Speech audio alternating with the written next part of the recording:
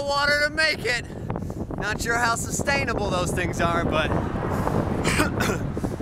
So it's a How-To Thursday. Let's get down to it. So we got shifting gears on a bike, and I think this is a very common skill to know how to do.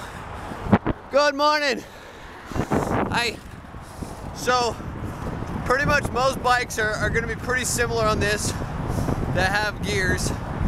You pretty much have, good morning, you have a shifter on the left and a shifter on the right. Good morning. See, her gear is a little geared low so that she does a lot of RPMs, which is fine. You're gonna work more cardio that way. You can also do it a little harder, and you're gonna work the pure muscles. So there's a kind of a trade-off between what gear you want. But in general, you wanna find a rhythm and tempo that works for you.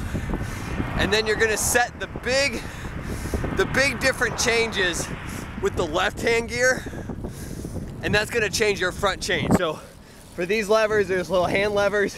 Move them down, move them up, and that's gonna change these gears down here, just like that. See, already, that changes our RPM down there. So, good morning. Now we're gonna bring that back up, go in a little harder gear, and then we can change the back with lots of different clicks with this lever here, and that's changing our back. So that goes, wow, look at that. Now that goes to the gears in the back, changing those. So you want to find a good ratio that works, typically somewhere in the middle of the front and in the back. You're gonna be happy. Good morning. So you want to keep that change straight between the two gears. You don't want high in the front, real low in the back. That kind of creates an angle, messes up your gears over time. You don't want real low in the front and real high in the back. So, you know, middle, and then adjust for accordingly. Of course, change for variation and elevation. Good morning. Change for variation and elevation.